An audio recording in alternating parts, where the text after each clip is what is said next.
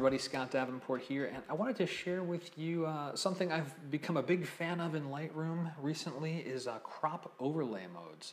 And in brief, what these are is an overlay of a pattern on your crop tool to help you decide exactly how you want to position your crop, and it gives you some compositional aid for rule of thirds, golden spirals, leveling when you're coming to rotating and leveling. And so let's just take a quick look at them. So here's our crop tool. And this is standard. You get this standard tic-tac-toe board, very rigid rule of thirds, and anytime you grab points and you can move things around and find where I want to keep things on a third line. If I wanted to have the bottom third of this be the reflection and the mid-ground to be these lily pads here, and so forth into the background. And why don't we go ahead and hit enter on that, and we get something like that. But what I really like, open the crop tool again, up in the tools menu, there's a crop guide overlay, and you've got all these different choices. So I usually use the thirds.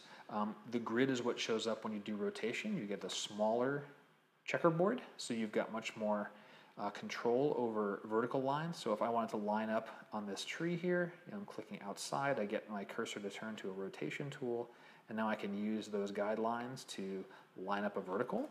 That's nice. And there's a hotkey, the O key, O for overlay, I assume, where I can toggle through all these different modes. Click on the crop tool, and here's my grid, my rule of thirds. You get some diagonal patterns. This one, I forgot what its name is. I really like this one. This is triangle.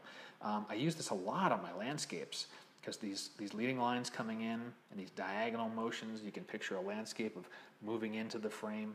This one's become one of my favorites, and if I were to apply that here, I like that the top of these pads end up there. I'm coming in from the corner here. Got a little bit of interest over here, bringing that down here. That looks pretty nice. And the rest of them too. So you've got the triangles, you've got a variation on the rule of thirds, you get the golden ratio, so you've got that spiral that circles into a certain point, and different modes for if you're printing something, 4x5, 5x7, and so forth.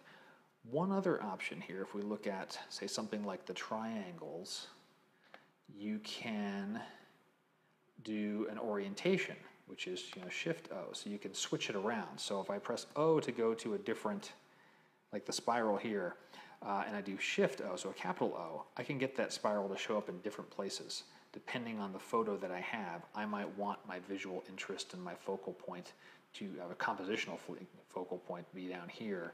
I can use capital O to cycle through those. So lowercase o, walk through the different modes like that.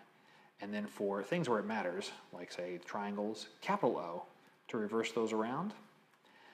Or like on the spiral, capital O to cycle those around. So that's it. Those are the crop overlay modes. I'm loving this about Lightroom. This is something that I am happy to pick up having come from Aperture.